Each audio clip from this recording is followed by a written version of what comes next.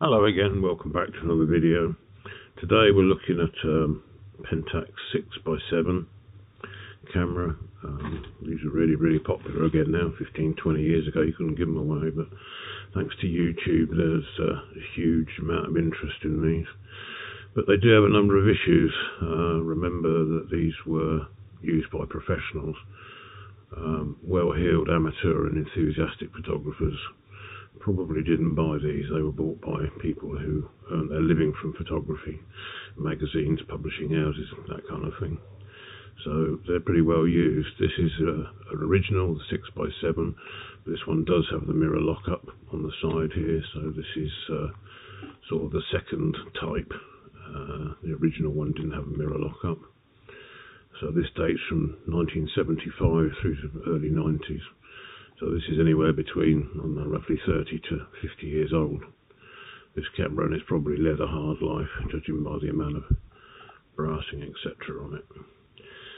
Have a number of issues with them. They do rely on a battery to run, and if the battery is flat, what tends to happen, this is where the battery lives underneath here. You've probably seen this in 1,000 videos. 4 LR44s and 4 SR44 batteries, which is just 4 of them put together into one housing.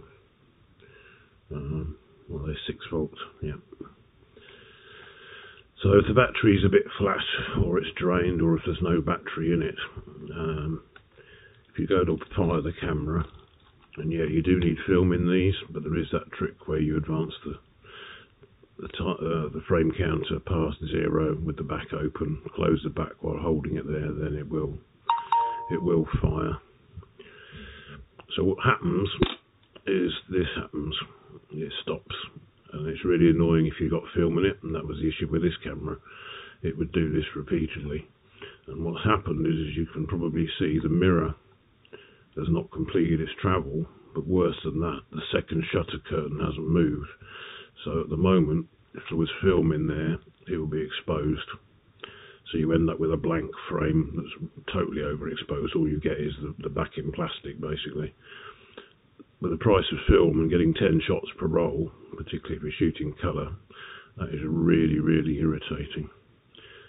So low battery power, or a dead battery, or a problem, a fault, like this one had, even with a fresh battery, was doing this maybe 3 times on a roll of film. It gets very frustrating. There is a way to reset this. I've seen some YouTube videos where they've done this wrong. There's a little reset button here that you push in. That will flip the mirror, and then at the same time press the shutter release, and that will reset the camera and send the second curtain across. But obviously by the time you've done that, your shot is ruined. If you've got a full battery, which I have here, full battery, pluses at that end.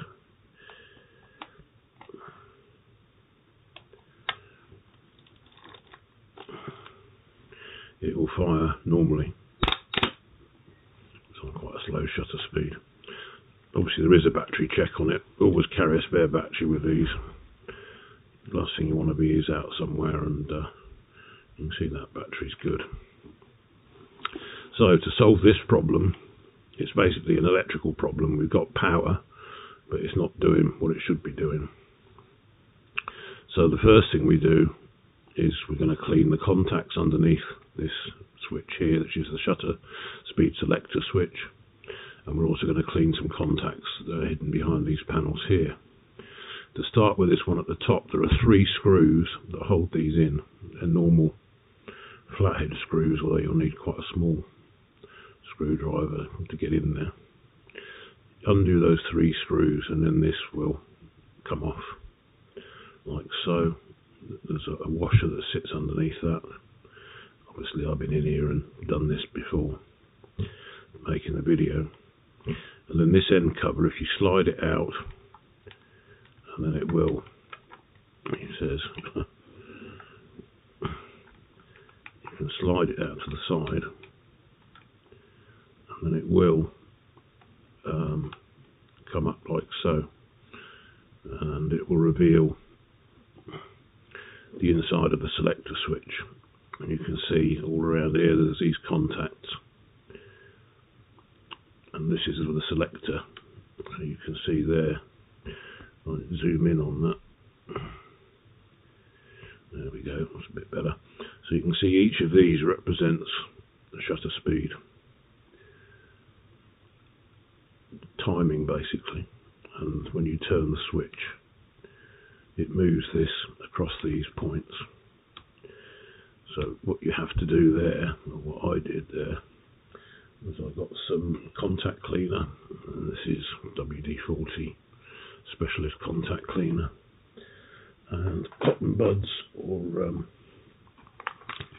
Q-tips, so I think they call them across the pond. So you just get a couple of these, spray on some of this onto these clips, onto the Q-tips, and then just gently clean them. There was a lot of dirt on these contacts. They were pretty dirty. It's quite disgusting. But you just clean around here. You don't want to get liquid everywhere on there, although contact cleaner does evaporate. But just very gently clean these. Move the selector about and give that a bit of a clean as well. And you want it to move so that there's no black marks left on these contacts down here. You can see that this is a micro switch down here that triggers the battery check light. And when you connect that into there, these are called micro switches, little bitty things. But yeah, that turns the light on for the battery check. The other issue I had with this camera is that the metering prism, when I put the meter prism on the TTL prism, it wasn't getting any power. I know the prism was good, so it has a problem with that as well. And the prisms connect to these cameras via some prongs on the base that connect to these connectors at the back of here. Oh yeah. Here's a metering prism. So as you can see, it has prongs on here, spring loaded, that connect to the camera body here, but they also connect through these two at the front here. This connector is used for when the lens is set to the auto setting, and this connector is used for when the lens is set on the manual or the stop down mode on the lens, so that when you adjust the aperture in auto, it remains fully open and it will close automatically when you press the shutter release button. In the manual mode, when you adjust the aperture will actually close down. If you set it on f22, the viewfinder becomes very dim, a bit like depth of field preview kind of thing. So that's a major difference. The camera meter head knows what the aperture you selected is by this chain up here with a little connector on it. And this is the thing that breaks, that people seem to go on about an awful lot. It's a real pain to replace this chain. This one isn't broken. So no finder, no lens, it sits there. When you put a lens on, it moves over to here. This is the smallest f-stops, something like f2.4 would be up this end, and f32 or f45 or something would be down this end. So it's one of the reasons why you put the finder on first and then put the lens on. And if you're taking the finder off, you remove the lens and then you remove the finder. But the camera chassis, the body, the metal part, is actually earth, a bit like in a car. So you only ever get the positive flowing. There is a connection on this one, which I think is just a negative. It doesn't seem to serve any purpose, but maybe there was plans for something else. So these are your two connections, and this is your earth. So I found that the wire on this one had rotten away and just old age had broken, so there was no power going there. And also these earth pins at the top here these were very, very dirty, so it wasn't getting any power. You can remove this part. There's a couple of screws at the back. Zoom back out again, it's a bit too close for comfort. That. And there's some screws on the inside here as well. And then this section will just come off. It's only a little piece of plastic. And then you can see where the 3 wires connect to there. And this is the one that was broken, so it didn't work. I never really used stop down, but I guess when you're using tubes and things you'll have to, because the lens at the end doesn't communicate back to the camera, I don't think. So that's another problem that I've fixed on this camera. If you find your metering head doesn't work, it's probably these connections or these being dirty. Right, we've done that part, Now we've got to sort out all the gubbins in here relating to what's going on and why I have an issue down there with the camera. First of all, you need to remove some of the leather finishing. You'll see I've already done it. This is how it should look. If you've got a very soft sort of tool, not metal, either something that's wood or plastic, you can catch a corner, and they use kind of contact adhesive so you can peel bits off. So this was obviously the bit that was on there, so I'll gently remove that, and this was the part that goes up at the side up here. So you can see I've removed that part as well, so that sits there like that. And I've just given these a bit of a clean up on the back. I've still got a bit more to do to get all the old glue off before I reattach them. There's a couple of screws here for this panel. Move that out of the way as well. It's already cracked, but that wasn't me, somebody else cracked it. There's a little panel here that needs to come out, held in by just a couple of screws. So that needs to come out. And then on this side, there's a load of screws here that come out. This is the mirror lockup switch, the one everybody says gets in the way, but I've never really had that issue. And then there's some screws on the inside of here as well, there and there. Camera's not focusing very well today. You can see the screws there and there that come in, and again use a plastic sort of tool to go in. Obviously I've taken all these screws out because I'm in the process of putting the camera back together. So gently go in. This I found is the worst part up here, by where this sort of lock for the viewfinder is. This is kind of the worst bit to get out. There is a spring behind this as well, so you need to be a little bit careful here to make sure when you take it out that the spring doesn't go flying anywhere. Hopefully we managed to keep the spring. You can see that there's a little spring behind that, because that's what makes it pop in and out. So that part comes off. It's not difficult, just got to be careful. I quite like these to work on because they're such a big camera. Even with my big old fat sausage hands, there's plenty of room. They're not like some of these other cameras where there's just like no room to move at all. Absolute nightmare to work on. But these ones, they're not too bad actually. I found this to be in fact relatively easy process. This just lifts straight up. Just comes out. This is metal, those are plastic. That's a mirror lockup lever on the back there. Sorry, the reset.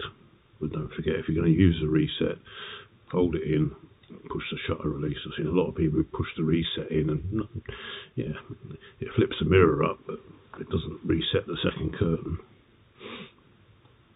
So looking inside here, what do we have of interest? Well, let's zoom you in a little bit. Contact cleaner, cotton buds, Q-tips again. there's a couple of little micro switches. There's one here. It's very hard to get to, and in the end I just ended up spraying it and hoping. There's another one down this side as well, which is quite hard to get to. And then this is a solenoid, and the top of that needs to be cleaned. And the way to get it up out of the way is, if you've got a flat battery, when you fire it, you'll see that this is what happens. It stays up. So you can get in there with your contact cleaners. Sorry about that, it's eBay again. Your Q-tip cotton bud soaked in Contact cleaner, and get in there and clean this in there. And you'll notice on the reset, when you push it,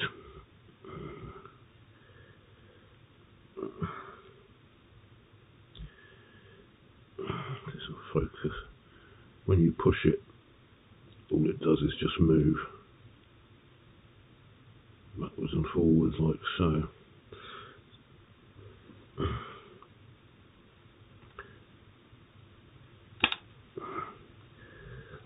So you can see that it's sent the mirror back up.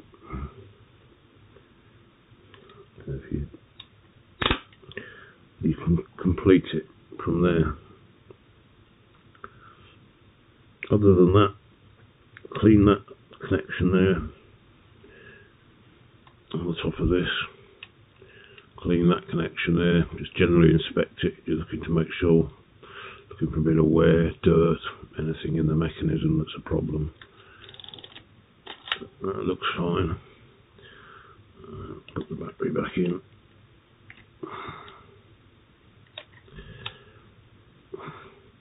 I say you can set a faster shutter speed on this than these slow ones.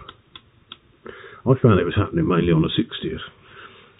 That seemed to be the problem speed for me, so I think that whatever one of these is a 60th, this just follows round in order. So this first one here would correspond with X, which is the flash sync speed, the 30th by the way. So that corresponds to that. And then it follows it around, it goes B, 1, 2, 3 all the way around. So 1,000 is going to be, sorry, it's the other way around, 1,000 is going to be this one at this end. And this one here is going to be the X speed. And that one there should be B, so I'll turn this around. Like so. Ooh, focus. That one should be B. That's 1 second. What am I doing? 1 second. B and X. Oh, I'm on the wrong setting. Muppet. That should be B. Which it is. So you can see this follows. You don't really need to remember where this was. You can just set this to a speed somewhere between, because there's 3 of them, a quarter and an eighth, and maybe possibly a half to get to the 3. They're kind of equidistant screws in these when you put it back together. But yeah, that's your shutter speeds around there. You'll notice on the dial there's something else I've seen people saying, oh, you know, I got to use a cable release to do a 20-second exposure or all this kind of rubbish. You don't. There's this space between the X and the 1,000, which on the camera corresponds to this sort of no man's land here. And if you put it on that, it puts it in the T setting. So if you push the shutter release down, the shutter's now open, the mirror's out of the way, and it's exposing the film. And you can time it for as long as you like on a watch or a smartphone timer or something. So you can leave it like that. You don't need to touch the camera on the tripod or anything else. When you want to finish the exposure, you just got to push it again. Oh, no, you don't push it again. Sorry, scrubbed that. Too many cameras. You just turn the dial back to one of these and that will close the second curtain and drop the mirror back down. So yeah, you don't press the shutter to stop it. You press the shutter to start. Oh, yep. mode, press the shutters to start, go off, have a cup of tea, a cigarette or whatever. When your exposure's done, come back and just turn it like that to close it. But bear in mind, all the time that shutter's open, it is using battery power, so I wouldn't do like 4-hour timed exposures using this. I'd use a more mechanical shuttered camera like an RB or a 35mm Olympus or nickel matte or something like that, which I had a look at yesterday. But yeah, you don't need to use, keep your finger on a cable release for 10 minutes or whatever. That's just stupid.